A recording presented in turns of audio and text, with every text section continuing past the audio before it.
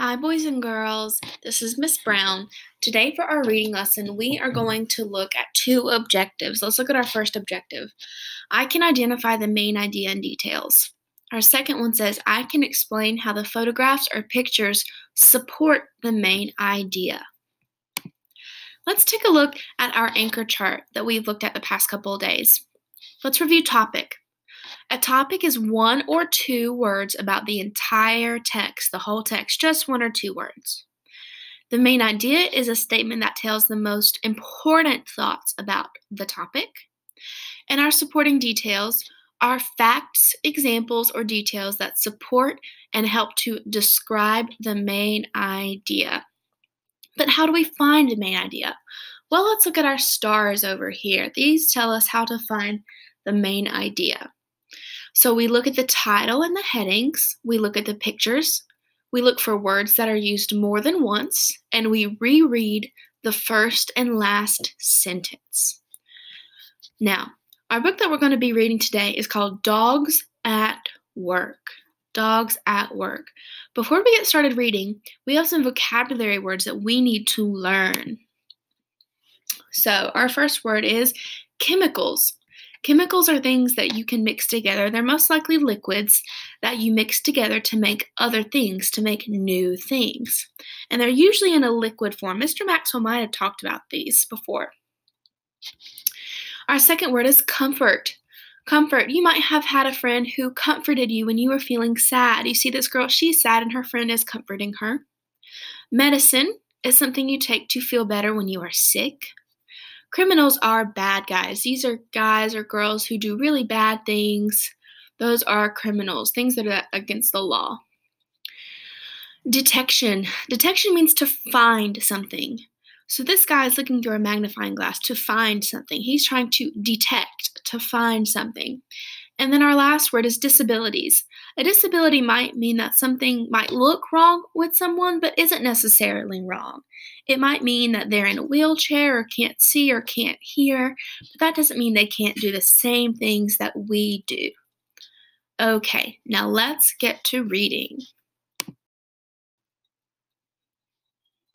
All right, here's our book, Dogs at Work. First, let's take a picture walk. Do you think this book is going to be fiction or nonfiction? Fiction means made up. Nonfiction means based on true things. Just looking at the pictures. Fiction or nonfiction? Very good. Nonfiction. It is true.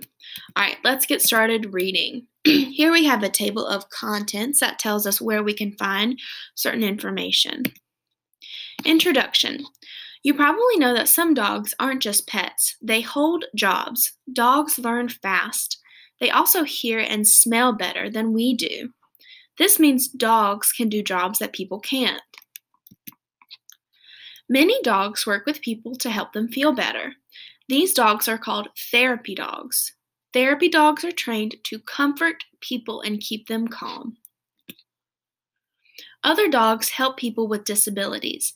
These dogs are called service dogs. Some of these dogs help people who can't see or hear well. Other dogs pick up dropped items and pull wheelchairs. And this is about Tennille the guide dog. A service dog named Tennille helped her owner hike. Tennille was the first service dog trained to do this. Her owner, Trevor Thomas, is blind. Tennille helped Thomas step over large rocks. Thomas hopes that he and Tennille can encourage other blind people to hike too. Some service dogs can smell when their owner is about to be sick. They warn their owner to take medicine. Some people get sick because they don't have enough sugar in their blood. This dog carries sweet drinks for its owner in case she needs them. Sinatra the service dog puts his paw on his owner's arm.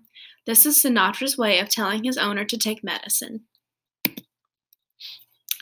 Search and rescue dogs. Some dogs look for people who are lost. They are called search and rescue dogs.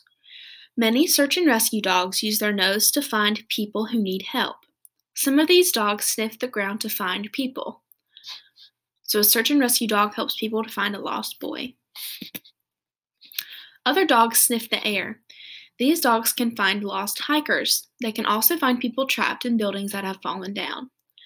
The caption says, a firefighter uses a rescue dog to search for people under rocks in China. Some search and rescue dogs work in the water. Water rescue dogs can pull people to safety. They need to be strong swimmers. For this reason, big, strong dogs like the Newfoundland make good water rescue dogs. A 68-kilogram, 150-pound Newfoundland can pull 10 people to safety at once. Odd jobs. Dogs are good learners and they can do very odd jobs. For example, one dog worked at an airport in Michigan. He chased wild birds out of the path of planes. Another group of dogs had an odd job at a baseball park near the ocean in California. These dogs jumped into the ocean to get balls that were hidden to the water. The program is now over, but for a time, baseball fans loved to collect these splash hit balls. This is Piper the airport worker. Detection dogs. Some dogs use their nose to find things that are hidden. They are called detection dogs. Police use detection dogs to find criminals. Police also use these dogs after a building burns down. It may be hard to find out whether someone set the fire on purpose. The dogs sniff for chemicals that might have been used to start the fire. A detection dog searches a burned building for chemicals. Detection dogs don't just work in the world of crime. Some of these dogs search for termites in houses and other buildings. Termites ruin buildings by eating wood. They are hard for humans to find, but dogs can sniff them out. Conclusion. From finding termites to pulling wheelchairs, dogs help us in many ways. Dogs are strong, smart, and friendly, and they have powerful senses. They are some of the best workers around. So there's a police dog, a search and rescue dog, and a service dog. Now let's talk about the topic and the main idea and some supporting details.